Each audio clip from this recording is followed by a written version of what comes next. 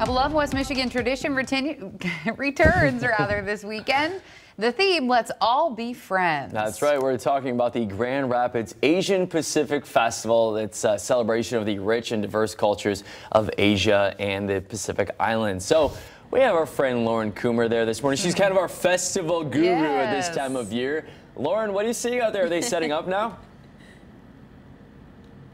Hey, good morning to you both. Yeah, the setup has begun. People are already out here. The festival kicks off in just a few hours, so they're getting ready to welcome over 25,000 people this weekend over the 3-day period. We are joined by KV, the board chair for the Grand Rapids Asian Pacific Foundation. Thank you so much for joining us this morning. Absolutely. Good morning. So tell us a little bit about this festival. What is your guys' goal here by hosting this?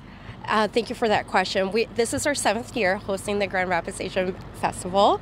Our goal is to bring various cultural backgrounds that represent our community to Grand Rapids. We have representation of 3% within our community here, but people don't realize there are 48 different Asian countries, but just alone in Grand Rapids, there's half of us here. So you're going to get performance, food, and the whole experience of who we are.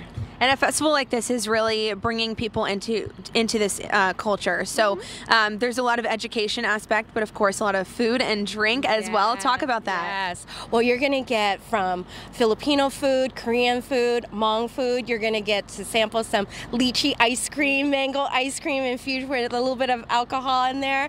And there's a lot of our sponsors are here. We have kids tent. We have K-pop dance off. We're going to have karaoke. So many different things for so many different people to come out here and experience this with us this weekend. And speaking of the arts and the performances, you have a lot of those. You have 2 stages this year and lots of good performances ahead. Yes, I mean, we're going to kick off probably with the line dancing this afternoon, and then on Sunday it's Family Day Ohana. We're going to end it off with a Asian Pacific Islander doing various performances representing different islands. So please come on out and experience the full weekend because we have something for everyone. And so it kicks off today at 11, just a few hours away here, runs until Sunday, and you guys are expecting to see a lot of people. Yes, I mean, this is a destination now, right? We've been doing this for 7 years. We get folks from all across the state to come to this event for this weekend, and we attract some people from outside the state as well. So we want to be that destination for everyone to come experience Grand Rapids and see a little bit of Asian Pacific culture here. And you mentioned there's a lot of new food places and drink places as well that are coming from across the state. Yes. So places that people wouldn't find here locally. Yes, I mean, we got folks coming from the Detroit area, Hmong food, purple sticky rice. If you've never had that before, please come check that out. We have folks that are coming from the Troy area that has Hmong cultural outfits and merchandise. So yeah, just various things that are coming from different areas from the state to bring us together here in Grand Rapids.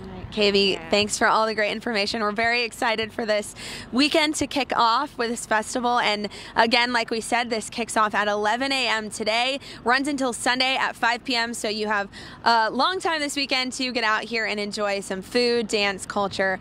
For now, we'll send it back to you guys in the studio. Reporting live from Calder Plaza, Lauren Coomer, Fox 17 News.